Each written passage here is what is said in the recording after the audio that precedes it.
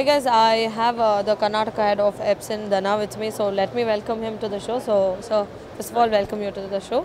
Yeah, hi. I'm taking off Karnataka sales for projector in EPSON. Okay.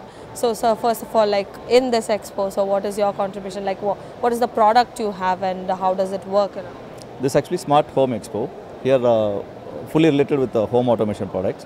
Our products will be in visualize, like for a bigger screen home theater segment.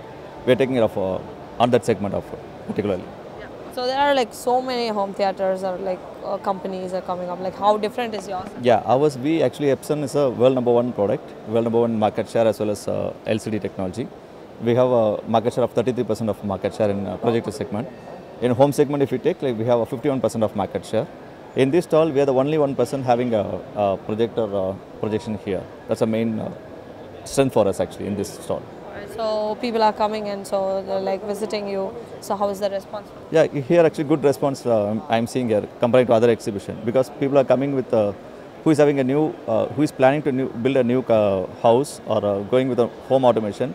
They are very eagerly seeing our product because everybody is having a TV displays like 50 inch, 45 inch like that.